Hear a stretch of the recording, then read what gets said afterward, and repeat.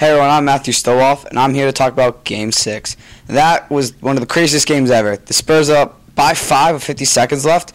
The Spurs should have this in the bag, right? But no, Manu Ginobili goes to the line, misses a clutch free throw, could have brought the game into a two-possession game for the Heat. It could have changed everything. Then Kawhi, 20 seconds left. Heat still down by 3. Has a chance, make it a two-possession game once again.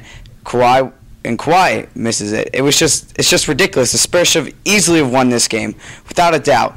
Then what happens? LeBron shoots a ridiculous 3, which he should have never shot, in my opinion. Goes off, and it's 3 Spurs players in the paint with Chris Bosh, who's one of the worst big man rebounders I've ever seen in my life. And who gets it? Of Manu, Danny Green, and I believe it was Thiago Splitter. I mean, better rebounds than Chris Bosh.